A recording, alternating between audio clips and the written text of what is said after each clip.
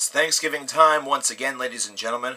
And last year I had posted a video about the death of Thanksgiving, but this year, with the installation of the new series, The Thought Buffet, here on the coverkillernation channel, I opted to do a secondary video which is based around something that I actually typed and posted on my personal Facebook page on November the 23rd of this year. So, as of the date of this recording, it was yesterday that I posted it. Depending on when you are watching this, of course, depends upon how long ago it was. Now, the one thing I will say prior to going on with this video is that if it appears that I am reading a little bit, that is because I am. This is something that as I continue to write it, word for word, I realized that this is something that not only needed to be seen by just a few folks that would actually take the time to really read it on my Facebook page, this was also something that the world needed to hear via this YouTube channel. So please, if it seems as though I'm reading a little bit, continue on with the video, because the message really right here is what is the most important thing. So let's get started. And I really hope, actually, since we're starting this, that you have a snack. I really do. This one may actually take a while. I'm going to try to condense it a little bit for the video, but I'm not exactly sure how well I'm going to be able to do that, but we're going to do our best. But over the past couple of weeks, I've been learning about a lot of establishments' Black Friday hours. In short, very few of these hours are going to be beginning on Black Friday at all, with most of them opening either at midnight of Black Friday, which kind of makes sense, but an alarming number of these are now opening at either 8 p.m. on Thanksgiving, with some even earlier than that, such as 2 p.m. that afternoon. My store, I work at a music store, is among the handful that are going to be opening at 8 p.m. on Thanksgiving night.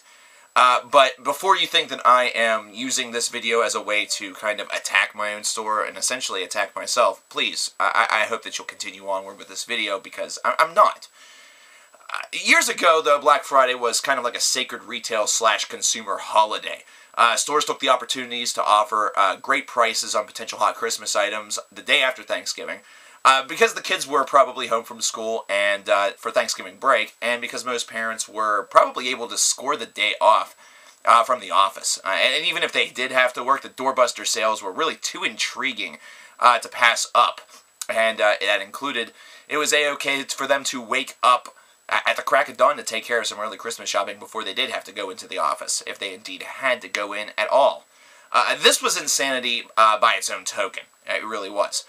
But it was also, in a way, a controlled insanity that offered Thanksgiving a level of reverence, while also transitioning America into the season of Christmas. And you know what?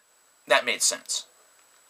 After all, the day was just spent reveling in what these folks were thankful for. So, to add on to the thanks, they headed out and they decided to start Christmas shopping for those nearest and dearest to them, as well as get a jump on maybe some Secret Santa gifts, whether it be through the church youth group, whether it be at the office pool, or whether it be through like a homeless shelter or any other group within the community that offers such a thing.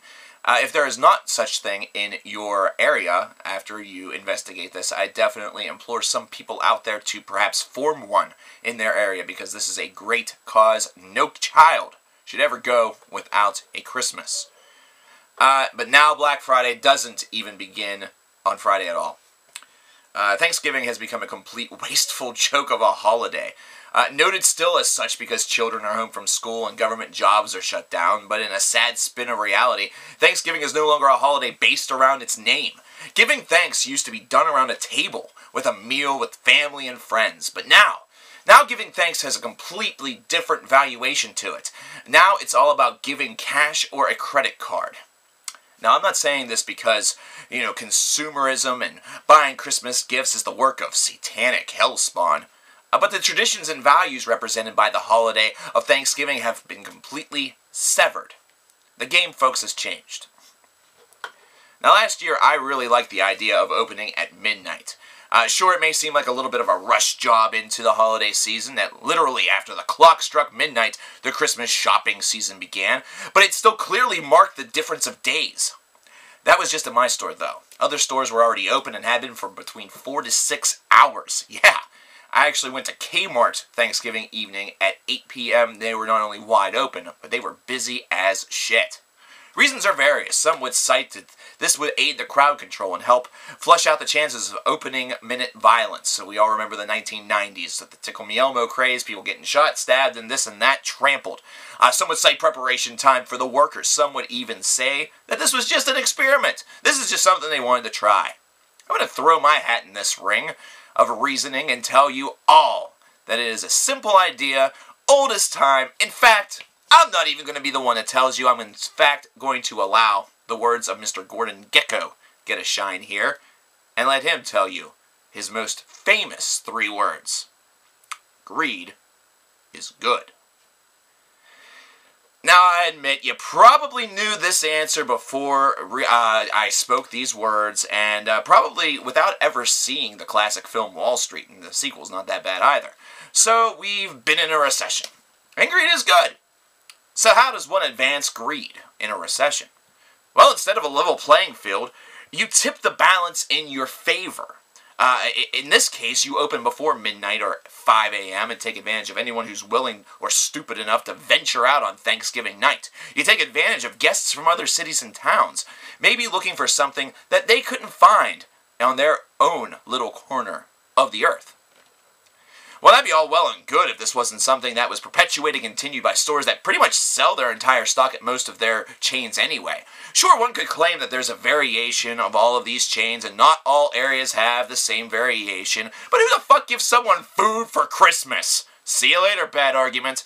But that's also not really the point here. The point is, these are places that are getting the bulk of the business in the first place. The people would have been there anyway. Regardless of opening time, their names are on the lips of the commonplace public already, ingrained in their heads and trained to their tongue. Plus, by comparison to small businesses, independent businesses, and specialty sectors, these stores are, for the most part, they're doing pretty well for themselves. To spare a full economics lesson right here, the bulk of the pie is being eaten by a few really, really fat fucks, which helps very few, as opposed to the economic pie feeding the entire nation or the entire American economy. It's to the point now where if these companies eat less than last year, or to be plain about it, record softer earnings than the previous fiscal year, or to their projections, economists and financial gurus freak the fuck out and worry about the viability of an entire industry. This really stacks the deck against the small independent and specialty sector companies / locations. Their only prayer for competition, their only prayer of continuing their life's blood and survival, in the form of relevance, of course, is to follow suit and open earlier and earlier. So what does this mean? Does this mean that in Thanksgiving of 2014, it'll just be a regular physical business day as opposed to a holiday? Much like the 4th of July or, ironically enough, Labor Day? Don't be surprised. I'll be going to work this year at 8 p.m. I'm not really opposed to this, to be perfectly honest, because I enjoy fighting for relevance. And I enjoy showing every person that walks through the door that the place to purchase movies, music, and trend gear is at a music and movie store. It is not to be done at a massive super chain that only carries what it wants and leaves these critical areas of our culture in significant disrepair, not giving it the care that it demands, almost like stating its unimportant and imminent death through their own lacking of care. This shouldn't be stood for. Why do we still continue to foster this? Why do we still continue to prefer convenience with limitations over specific stores with knowledgeable, thoughtful, and engaging people? Why would we rather not be bothered instead of being helped and engaged in the social mores that make us a nation that's united, a United States, instead of a divided, paranoid people, ripe with social uneasiness, awkward regrets, and unrest, and endless complaint? Why is our only trigger to converse with a store employee in the form of a complaint or an argumentative dissatisfaction? And how long do you think stores can continue to process your petty concerns with a smile without being forced to be firm? How many times have I wanted to sternly say to a customer, the shopping patterns of America, just like you, over the past 20 years, have led to this. And you blame us. More times than I could count. Quadrillions, perhaps. But even with such a ridiculous number, it bears the question of how it all came to this, or perhaps the more fearful question is, where does it all go from here? Nowhere good, at least not from the looks of it. If you plan to go out on Thanksgiving Day or night, I say to you, Godspeed. My prayer is more so that you'll opt to do so and do your specific shopping at places where those items would be best found, instead of hoping to find every single item on your lengthy list at one, and only one location. And hopefully not giving up if you happen not to. I also hope that you at least take the time to remember what Thanksgiving is all about, beyond watching a Charlie Brown Thanksgiving or football. I, for one, know the value of Thanksgiving because, well, Thanksgiving table once used to be quite filled, and it's gotten rather small in recent years. But the meaning, because of that, actually shines forth more than ever before. If you'd like to know actually how this concerning trend can be changed, I do actually have an answer for that as well. However, I also know that it would fall on deaf ears. After all, this is the internet age. And the internet age is one that's very tone deaf. They love ideas. They love speeches like this one. But they dislike it whenever they themselves have to actually participate in the action to make a change. So I'll leave my secrets in my mind, but will offer one piece of information. Think about when the sales are made. If you think about that, then you will know how to buck the trend. I do want to wish everybody out there a happy and safe Thanksgiving. Especially if you were nice enough to watch this video to the end, because apparently if you didn't, you wouldn't be hearing this. I am thankful for each and every one of you. That's something that I must say. You all listen to my opinion. That is something you don't have to do, but have chosen to, and I appreciate that. And even if you disagree with my opinion, I am thankful that you at least watched and got all of the information. I do hope that your holiday season is fantastic and that you have a terrific rest of your day, evening, night, whenever you may be listening to this. This is something where it affects more than just the people who work in retail. It affects more than just the Americans that have to go into work on days in which the majority of Americans, the bulk of the shoppers, are not going to be working. This actually affects each and every one of us. It affects each and every one of us directly in our culture, in the way in which we are really kind of treating something that had a really significant and very family-oriented meaning to it. Something that was really to encourage us to be a little bit humble and a lot more thankful for the things that we have in our life that we really take for granted on a day-to-day basis. Considering the fact that we are, year by year, taking a little bit more of Thanksgiving away from individuals and taking a little bit more of Thanksgiving away from, ourselves, we are becoming a less humble, a less, thankful nation. We are becoming a nation that is very, give me what I want, and if I don't get what I want, then you're going to be out of a job. This is the wrong perspective to have.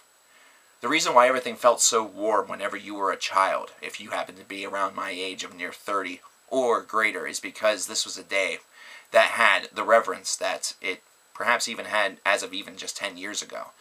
However, in the past 10 years, that's been completely severed, it's been completely destroyed, and it's something where it really needs to change.